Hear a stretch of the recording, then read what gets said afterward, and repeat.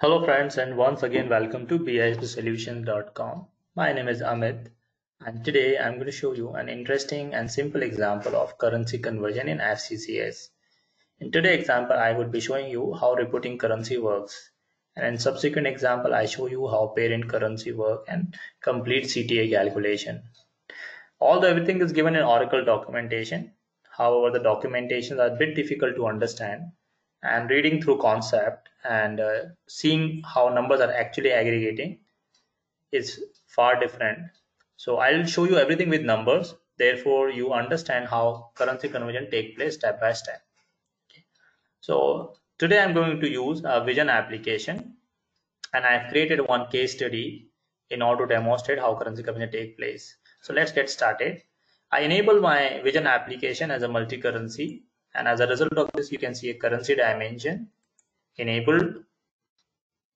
So the currency dimension by default, when you enable it, you can add multiple currencies under input currency, and there's a property called reporting currency for underlying currency. When you take the properties under currency as a reporting currency, the given currency is considered as a base currency as well as the reporting currency, and the member automatically added under reporting currency parent USD underscore reporting. You see, the moment I made my currency as a reporting currency, the member got added over here, USD underscore reporting.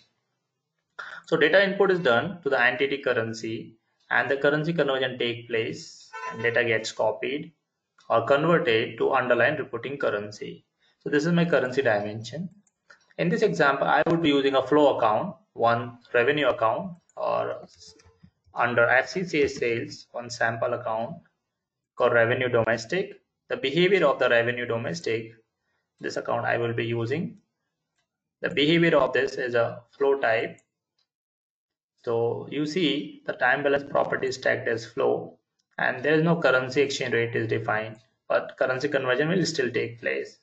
If you're coming typically from planning application, you know that we need to define a currency exchange rate for underlying account in order to perform currency conversion. However, you see there's no currency exchange rate is defined over here, and the account type property is set as revenue, and time balance property is flow. I also show you the entity structure before we perform consolidation. The entity structure is, I have got under North America is one parent entity. There are 4 children under North America, and out of these 4 children, 3 children are in USD, so their base currency USD, but the fourth child has a base currency as Canadian dollar, right? The base currency is Canadian dollar. So I would be showing you how currency conversion will take place from USD to Canadian dollar and Canadian dollar to USD, both way. Okay, so let's get started. In order to simulate this example, I created an Excel grid data form. Okay, this is my data form where I would be inputting number into entity input, and the currency conversion will take place to two reporting currency, USD and Canadian dollar. Because I've chosen over here account as a revenue account, and therefore movement dimension would be changes in net income. And data input is always done in entity input with the combination of entity currency, and as consolidation take place, data gets aggregate, consolidated the parent currency and entity total. So I would be using entity total over here. In next example, we'll see how parent currency works. So this is my intersection, fairly straightforward, all intersections. And let's get started. So I input numbers over here, randomly some numbers I input. I input number into entity input.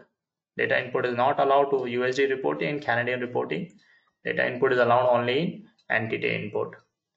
So I input number to entity, and you see the number gets copied immediately upon submit data to entity total, but the data is not aggregated yet. Therefore, you don't see numbers in North American total company. Before consolidation, let's take a snapshot.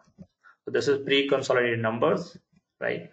In this example, I've taken a currency exchange rates. So there's a data grid available when you enable application called currency exchange rate or data form.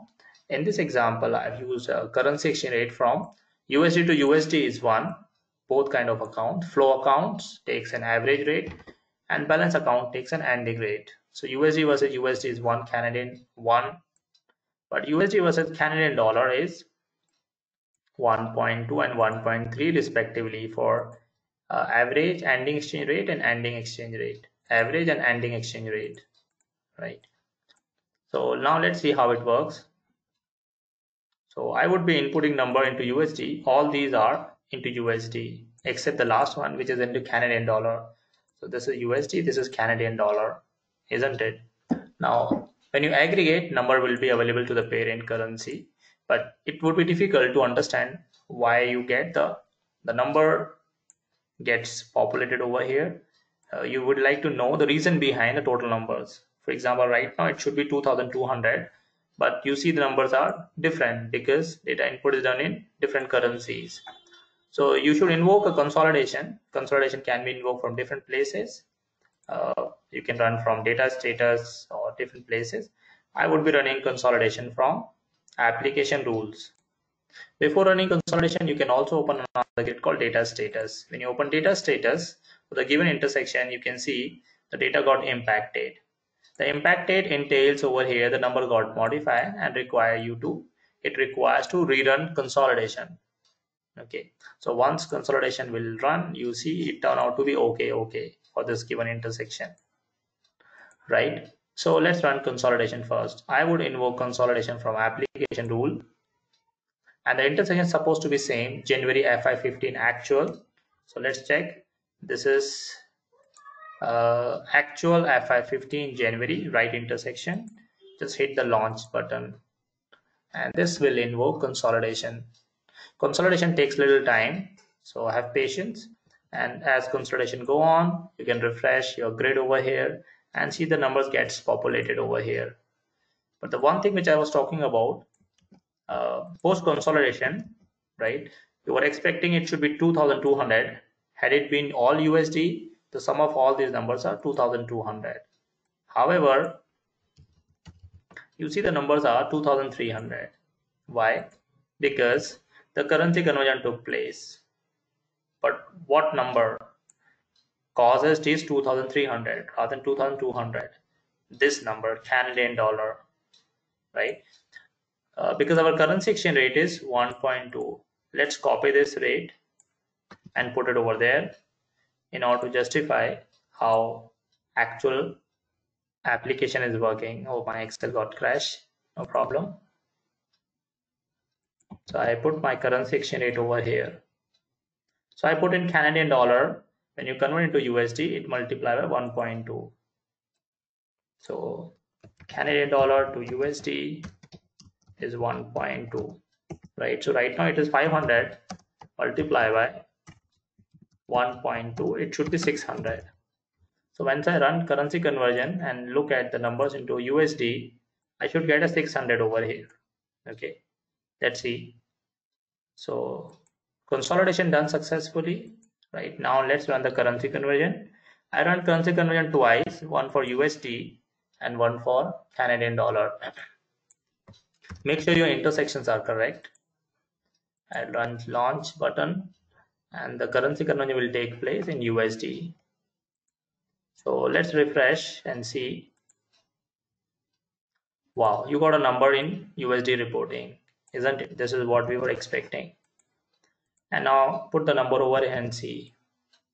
All these first three children have a same currency, USD versus USD. Therefore, number simply gets copied. All these are USD versus USD. USD versus USD is currency exchange rate is 1. However, here, this is a Canadian dollar to USD. And the currency exchange rate is 1.2. So 500 multiplied by 1.2, it's 600. You see, isn't it? This is 600. And that you can double check because our currency exchange rate is 1.2.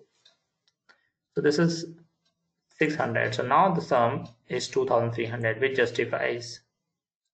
Now let's do this once again for Canadian dollar. Right now your numbers are getting populated for only USD. Probably you like to see the numbers, total taxable amount or total revenue into Canadian dollar, right, at North America level. So the same you can do it. It's fairly simple. You rerun the consolidation currency conversion for Canadian dollar.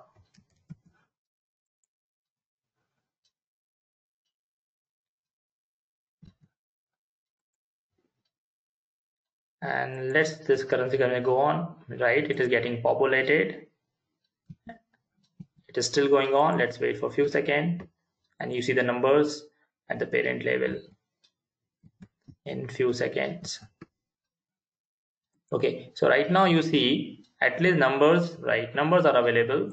The currency conversion is done. Okay, you should continue to refresh and wait for a few seconds. What you see over here, now, okay, I don't have a space. Let me expand it and put it over here.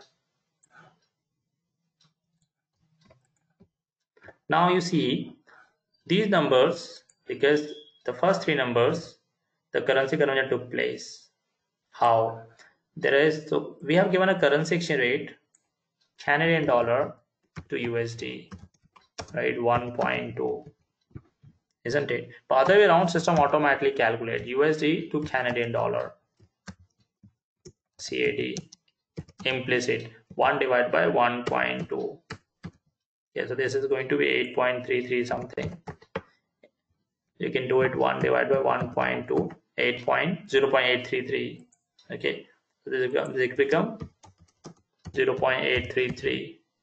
Now you see this conversion, why it is 1000 become 833, because 1000 multiplied by currency exchange rate, which is 0.833.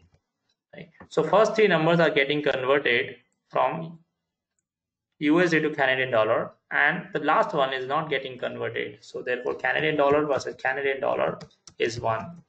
Right? So 500 multiplied by 1 is 500 only. So this is the reason you need to justify why did you get this number. One of the most difficult tasks in financial consolidation while you're working as a consultant, you need to justify with the business users the numbers you're getting is correct or not. Right? So by knowing deep step-by-step analysis, and you should know how number gets populated to the parent member, you can justify the numbers are getting calculated correctly by the system. So this is total amount. Probably you can see this is total taxable amount in Canadian dollar, the total taxable amount in USD. This is how currency conversion works for reporting currency.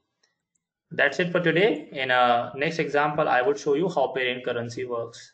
Should you have any question, please feel free to write to us, bispsolutions.com. Thank you.